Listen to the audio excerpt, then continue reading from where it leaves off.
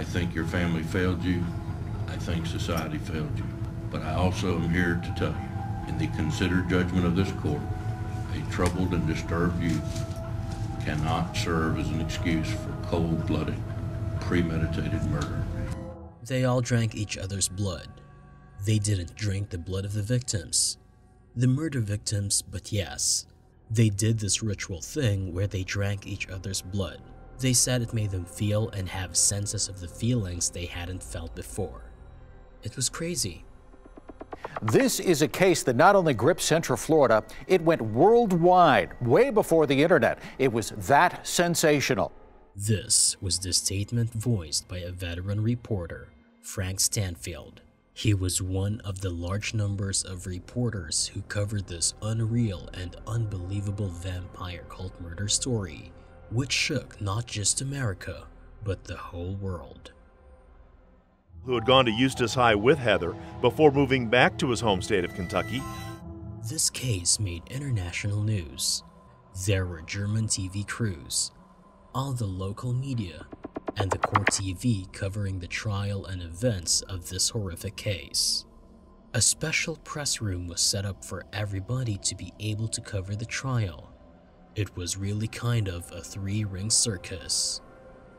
But what is this vampire cult leader story? Who is Rod Ferrell? What were the vampire murders?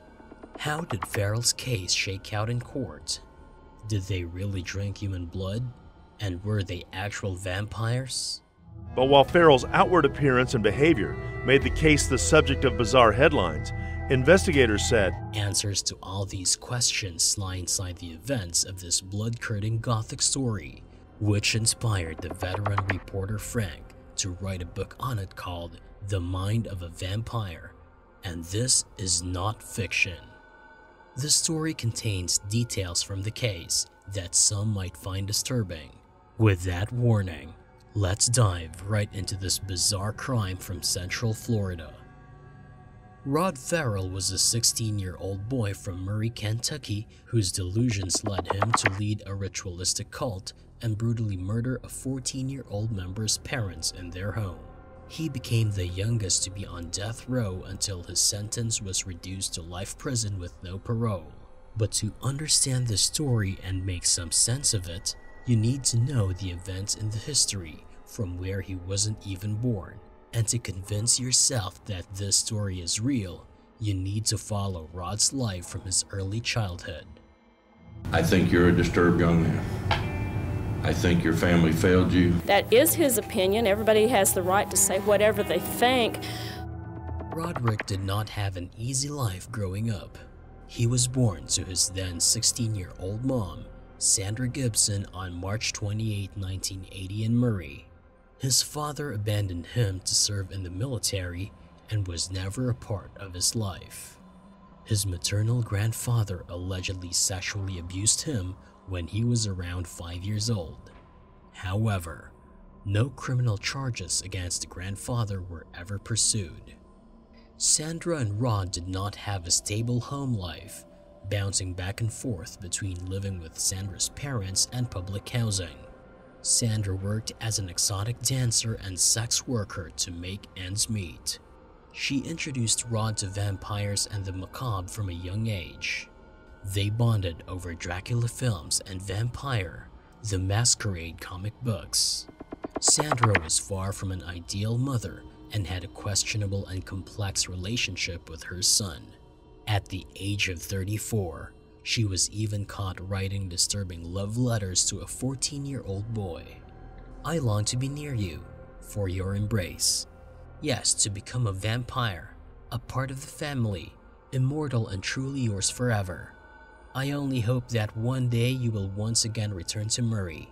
You will then come for me and cross me over, and I will be your bride for eternity and you my sire, wrote Sandra Gibson in the letter. The rest of the Vampire Clan's members came from equally depressing and disturbing situations. The most notable members were Scott Anderson, Rod's right-hand man, Chastity Kesey, his then 16-year-old girlfriend, Dana Cooper, a friend for the ride, and Heather Windorf. Rod's damsel in distress and who also turned out to be the victim ahead in the story. All of them took comfort in being able to belong to a group of outsiders and like-minded people while growing up in a place that is generally unaccepting of anything non-traditional. The gang's meetup spot was called the Vampire Hotel. It was a dilapidated structure in the middle of the woods near Kentucky Lake, in the land between the lakes. It was here the clan threw parties, used psychedelic drugs, and took part in various types of rituals. Hearing stories from Heather about suffering abuse at the hands of her father struck a chord with Rod. After Heather had to move away, Rod became obsessed with the situation and ended up racking up hundreds of dollars in long-distance phone bills for Heather's family. The final straw for Roderick was when Heather's parents finally cut her off from the phone. It was then he rallied his group to go on the fateful rescue mission to save Heather from her parents and run away to New Orleans to start their very own unique vampire family and live happily ever after. Unfortunately, things did not go according to the plan. I asked her, I said, since you've spoken so much about killing your parents over the past year, I was like, do you still want me to? And what did she say? She said, yeah. On November 25, 1996, Rod and the gang made the 750-mile drive from Murray, Kentucky to Eustis, Florida. After she had been picked up and their vehicle had broken down, Heather made a deal with Rod in which she would use her keys to unlock her home so that her family's vehicle could be stolen and the clan could complete their trip to New Orleans. In exchange, Rod agreed to perform the turning ritual in which she would consume his blood and officially be a vampire forever. The ritual took place early that morning in a Eustis cemetery. Rod consumed a significant amount of LSD before Heather admitted to drinking Roderick's blood from a self-inflicted razor blade wound. Shortly after that, the group departed to retrieve the car from Heather's house. Upon arriving at the Windorf residence, Roderick and Scott entered the house through the garbage to find Mr. Windorf peacefully resting on the living room couch. After many moments of silence and deliberation, Mr. Windorf awoke to his skull being violently smashed in by Roderick and the crowbar Rod had brought in with him. Mr. Windorf suffered from more than 22 blows to his face. Hearing the noisy disturbance, Mrs. Windorf entered the living room from the kitchen. She was struck and left horrified at the sight of her husband being beaten to death by intruders. In an attempt to interrupt the despicable act, she splashed scalding hot coffee on the face of Roderick, who retaliated with the crowbar blow to her face. The blow was so hard that it severed her brainstem and killed her instantly. By that time, it was pretty obvious. I had blood on me and a crowbar in my hand. I was fixing to say, yeah, I want to have coffee with you, son of a bitching smartass. But anyway, then that's when she lunged at me. I just took the bottom of the crowbar and kept stabbing it through her skull, and whenever she fell down, I just continually beat her until I saw her brains falling on the floor, cause that pissed me off, said Roderick about the killing. My thoughts and feelings at the time of the incident, in fact for that entire time period during the course of that year, were perhaps more so elevated than your average individual, to the point that it's incomprehensible to someone that could not have been there themselves. Afterward, Roderick and Scott proceeded to ritualistically burn their victims and dance around their bodies as they lay dying on the living room floor. Before leaving, they stole valuables such as jewelry and credit cards, and eventually left in the family's Ford Explorer. The bodies were later discovered by Heather's 17-year-old sister Jennifer. She had returned home from work that night. On the other hand, Heather assumed that everything had gone according to the plan and she was unaware of her parents being murdered, until later when she was informed by the vampire gang. Murder warrants were put out for the group of teens on November 27, and after 4 days of evading the law enforcement, and after they tracked a phone call made by Chastity when she had called her grandparents asking for money, the vampire gang was finally captured on November 28th. At first, Roderick completely denied the accusations, claiming he was being framed by a rival vampire gang. But eventually, with an overwhelming amount of evidence piled against him, he pled guilty. He received 2 charges of first-degree murder, robbery, and burglary, and was sentenced to death. This made him the youngest American to ever be on death row. Scott Anderson received 2 life sentences in prison. The amount of his involvement in the murders came under question, though he claims that he never touched Mr. or Mrs. Windorf and attempted to calm a raging Roderick, who proceeded to go crazy and bash their skulls in with a crowbar. Charity Kesey and Dana Cooper made plea deals in exchange for reduced sentences. Charity was sentenced to 10 years in prison, and Dana for 17. They were later released from prison in 2008 and 2015 respectively. Scott's sentence was recently changed in 2018 to 40 years, crediting the 22 years he has already spent in prison. By the time Scott Anderson will be released in 2032, he will be 51 years old. All went to prison on various charges. Howard Scott Anderson is scheduled for release in 2031. Dana Cooper was released in late 2011, and Charity Kesey was released in early 2006. In 2000, Rod Ferrell's death sentence was changed to life prison after the Florida Supreme Court ruled defendants must be 17 years old or older at the time charges are filed in order to be able to get executed. To this day, Roderick remains at the Tomoka Correctional Institution, serving out his life sentence. He was the first defense witness in the resentencing hearing for Rod Ferrell, the man who once claimed to be a 500-year-old vampire and leader of a teen cult that drank blood. But the story does not end here. Rather, it's the beginning of scandalous revelations into the world of goths and vampires, made by Roderick himself during and after his trial. Roderick was interviewed and questioned by people from several professional backgrounds: lawyers, journalists, reporters, writers, filmmakers, and even TV show creators wanted some parts of the story from Roderick. Everybody wanted to know how this criminal vampire cult went on with its operations, what rituals they believed in and carried out. How could something this unusual and strange be a reality of their surroundings? Everyone wanted to know everything about this case, and with time, the insights and information revealed into the mind of a vampire were monstrous. Now I'm just Satan himself, so not that I really care. I know what it is to be a vampire. It equates to the life, it equates to power. It equates to the very foundation of existence.